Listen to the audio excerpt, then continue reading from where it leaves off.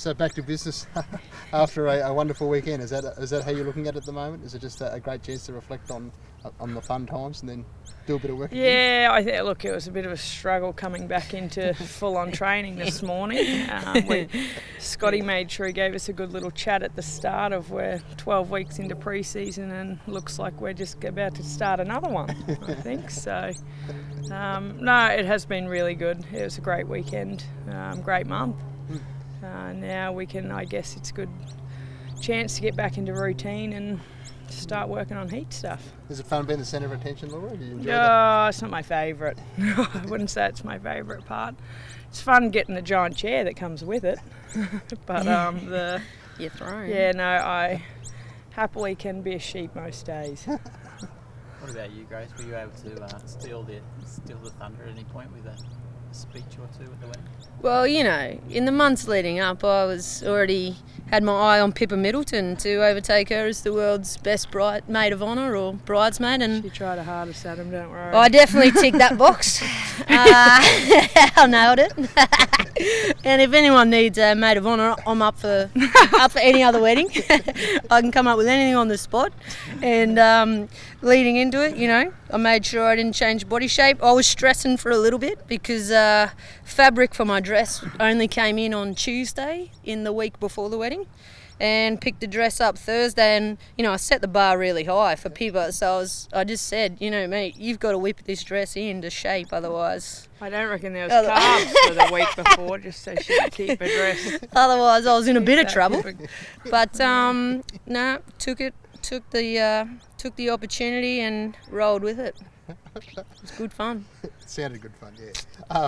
And it looked like it was. You've managed to beat the weather. You've managed to get through various border closures and everything else to get the day on. Okay. And you hope you're going to have maybe a week away or a few days away at some point as a honeymoon.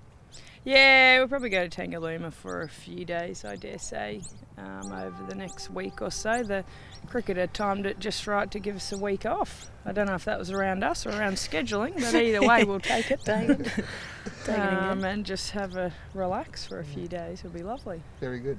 Are you going to be, the other big question, of course, that all the scoreboards need to know, are you going to be a Harris Cummins Harris or Harris? Well, depends on how... what the chances of our gear getting here are at this stage. I know they order them a long time in advance. If it works out, I guess let's just wait and see what happens. That's a good non-answer. Yeah,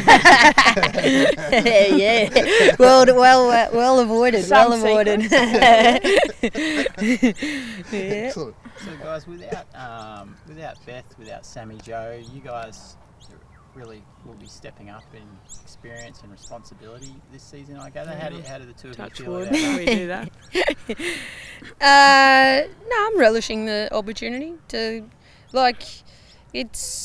I'm not really going to approach cricket any differently because it's still the same game, and we've got a winning formula in how we play the game, obviously, how we've done it over the season. So now it's just simply about whoever takes the opportunity where there are vacancies. So obviously with Moons leaving, there's a vacancy at the top as an opener, and Sammy Joe was a quality power play bowler and even a death over bowler with a change up. So there's opportunities there for like myself, Laura, even the younger ones that are coming through, like someone like a Georgia Presswidge, if she signs again with us, and that kind of stuff. We've got a lot of younger ones in our state squad who have an opportunity to sign with the Heat, considering we still have 8 vacant spots at the moment. So it's whoever jumps on and really has a crack at it, and good on them. And then we're obviously just going to try our hardest too to do the best that we can for the season. So I wouldn't write us off yet. Do you fancy jumping back up to the top of the order? Myself? Yeah, I don't mind. The last season was a bit of a challenge in the middle, and I didn't mind that.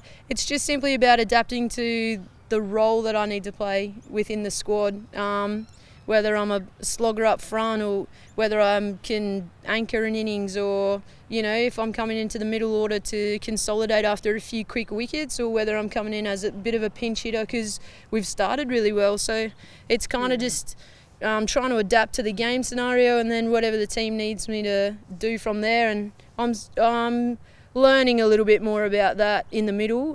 Previous roles that I've had have just been, Grace, you're up front and you're just having a slog up there and try and get the girls off to, or the team off to a good start and go hard and fast. And if you don't come off, then it doesn't matter, because the next person that comes in can just kick on, and it's all good. But yeah, it's just about adapting your game, I guess. What about you, Laura? I mean, Noffers talks a lot about flexibility. We saw Sammy Jo jumping up to sort of 3.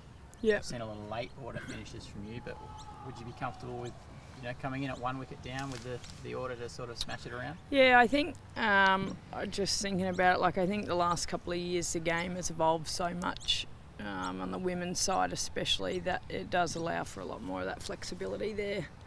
And it goes a lot more on matchups of who plays better against who, rather than just, you find the teams sort of that have struggled more has been that set lineup of this is how we're batting and that's how it works, and same with the bowling.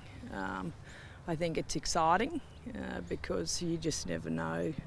You could go in at 3 or you could go in at 7. That it just leaves it open, that the more adaptable I guess you are at just knowing your role and playing your role, the more success you'll have. So you're pretty comfortable with that idea? Yeah, I love it. I think it's exciting. It's exciting for viewers because they're also a bit on the edge of the seat of who's coming in next, what are they going to do? And it's exciting for women cricketers to grow their game as well. Good shout. Yeah. Just on that thing, obviously you've had a role in each time when there's been a celebration at the end of a game with winning runs and the like, and you won't want to put that pressure on yourself again. But the whole side of that, being able to play what's in front of you and adapt to it has been probably the hallmark of the team, hasn't it, over the last couple of years? Yeah, I think definitely for us too, especially are both players that aren't that great on the whole rules side of things. It's just go out and if it's there to hit, then hit it, and I guess try and hold back if it's not there to hit. It sounds like you're saying you're more sophisticated. Yeah. I'm really learning my game. I'm really changing it up. I think a lot of it now will just be who takes the best chance. I think even looking at all the teams, I said we sit down every now and then and go, oh, they've signed with them, and it's totally not left field, but just more movement that I don't think you could pick a favourite team with how things are at the minute, just because there's been so much movement. It'll just be who comes out firing first.